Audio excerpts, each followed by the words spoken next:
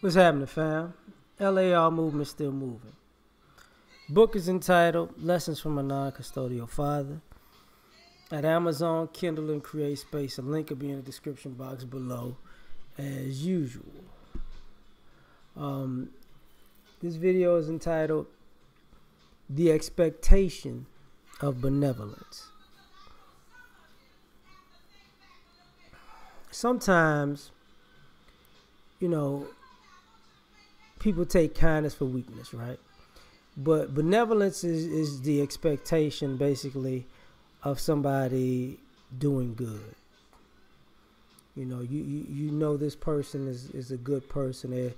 They have good intent and are known for doing good deeds, and you expect good deeds out of these people. But there are people who expect that you will be benevolent, even if they are evil or they have bad intentions, which is a problem, because in plenty of situations in life you notice that some people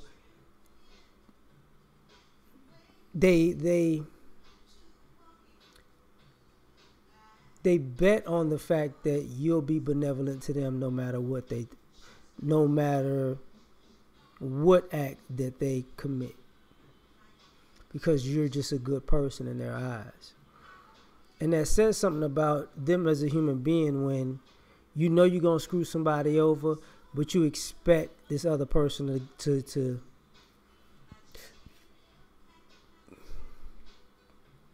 keep it peaceful and lend out an olive branch, or to take the high road, or to just take it on the chin and walk away. And I still like when Prime said it, I tried to take the high road, but I just don't know the address. And sometimes expecting benevolence can put you in a position where you're gonna be in the crossfire.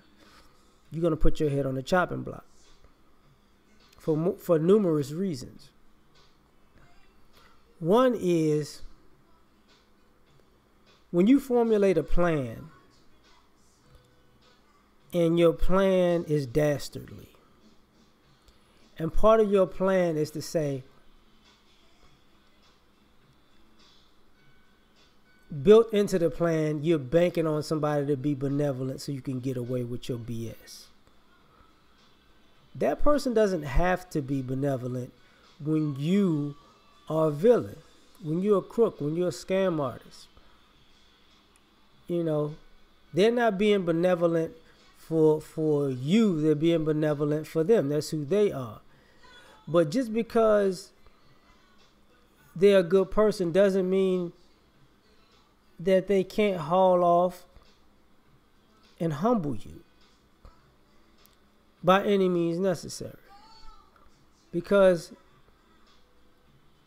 with your plan, you drug them into your situation. They didn't drag themselves into it. You planned for them to be in something that they didn't want any parts of, or had no idea that they were going to be in. That was a choice that you made, that you took away their choice. It was a choice that you made to take away their choice and hope that they'll be cool with it. No good. And you notice it, certain people can pick fights with people on purpose, knowing that this is the type of person that might just walk away or keep it peaceful, or not make a scene, and not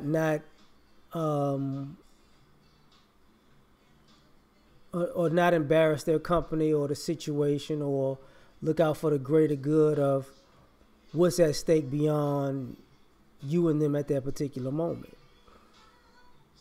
And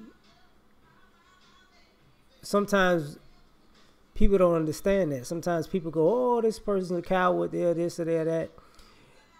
and other people are like, who, when they catch you by yourself after this is over with, I don't feel sorry for what they do to you. You deserve it. But nuance is a part of intelligence and experience that some people get and some people don't. But when you expect that out of a person, you're expecting too much. And, in our society, since it's Christian, it's funny because it harkens back to the biblical story of Jesus, right? Because of the expectation of benevolence, people had no problem, quote unquote, killing him, right? But the problem with that is, though Jesus would be deemed as a benevolent figure, it says upon his return, he gonna have a sword in his hand. He ain't playing no games because he see what we about, right? So to expect, he saw what we did to him when he was just benevolent and nice. So when he returns, taking heads, ain't trying to hear it. No, you can't. No, ain't no. There ain't no passes to be given, and people seem to try to ignore that, but that's a reality. It's a viable reality. You see this in chivalry, where I expect you to be the man, and they expect you to do all the man stuff, and you see men questioning the women nowadays like, well, you expect my chivalry, expect me to be benevolent, and you expect to not have to return the favor at all. And I'm just supposed to take it on the chin because that's what men do. And you see men are starting to like, no, we're not doing that. You on your own. Same thing over and over again. You see family courts and divorces, the expectations that these men will be benevolent and just take these losses. And now it's not like that.